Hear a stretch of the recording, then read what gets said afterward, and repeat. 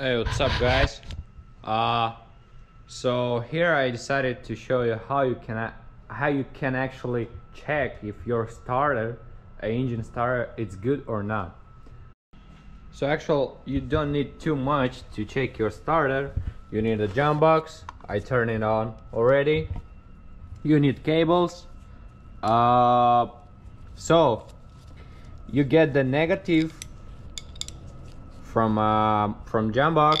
You put it on the wherever. You can actually put it somewhere here, or let me turn on the lights so you can turn to connect it here negative, or you can put it on the balls. You get the positive and you put it on the switch, right?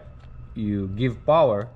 So you give this cable, you'll give power on the actual cable from starter to check if it's turning on or not. So you connect to positive. I'm putting here. I mean, you can actually put it here too, where I have a space here enough. So you get the cable. You check if you have power. You have power.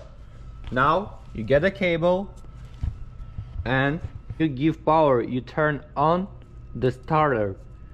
So let's try it. So it makes noise, you see?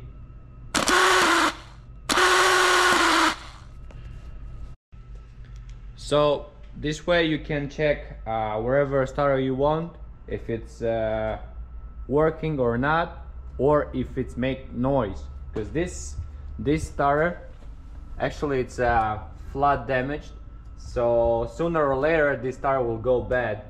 So I will change it. But in your case, you even can check if it works or not, like I said. So I hope I helped, and I hope you'll try and it will work. So bye.